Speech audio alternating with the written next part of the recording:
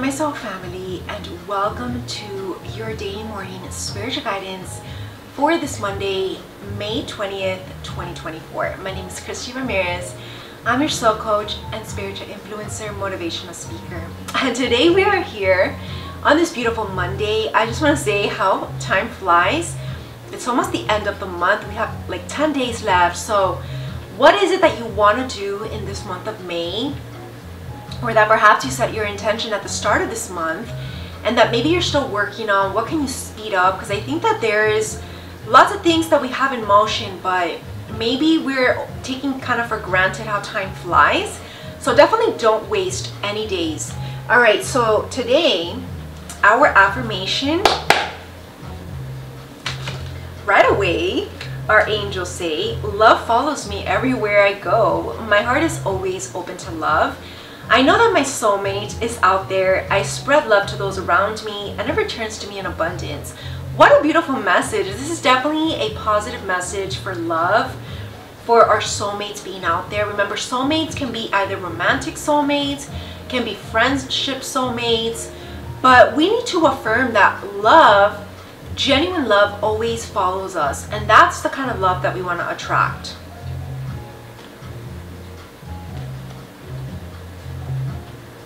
Our spiritual guidance for this Monday,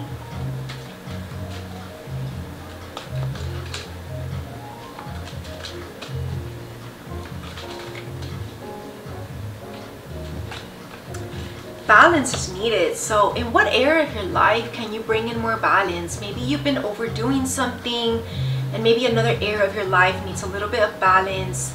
Find that balance today and allow yourself also that balance to unwind and just do what your heart desires. I think that definitely this is about finding balance in life, not overworking, not overstressing, because life's too short for that, right?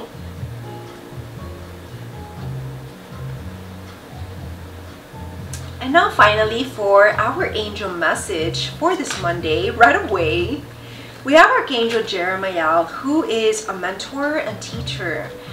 So in what area maybe you need to kind of focus on your spiritual studying, or maybe you are a spiritual mentor for others.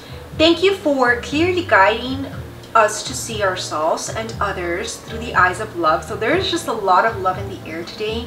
Thank you for finding me, my earthly helpers, and thank you that I may be that light to others as well. Love your divine child. So kind of stemming off the coffee talk this week, I did mention this, you know, we are lighthouses to others, and let us ask Archangel Jeremiah to help us do this job properly and be this light that others need and continue to shine bright. Thank you for watching, and I'll see you for Tuesday's message. Namaste.